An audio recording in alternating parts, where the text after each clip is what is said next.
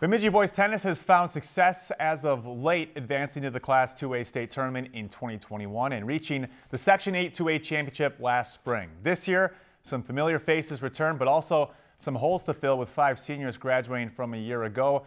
Today at the Bemidji State Rec Center, the Lumberjacks opened up the season against Crookston. Casey Roop, he's a familiar face in the program, had some great rallies today between him and Isaac Tom Ford. Roop gets the best of Tom Ford here, just barely kept it in the back line. Rupp got the first singles win over Tom Ford 6-0, 6-1. In second singles, Bemidji's Aiden Larson going up against Crookston's Reggie Windjum.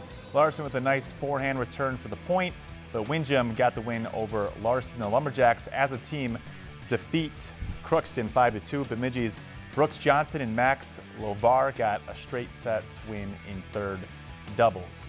Lakeland News is member-supported content. Please consider supporting Lakeland News today.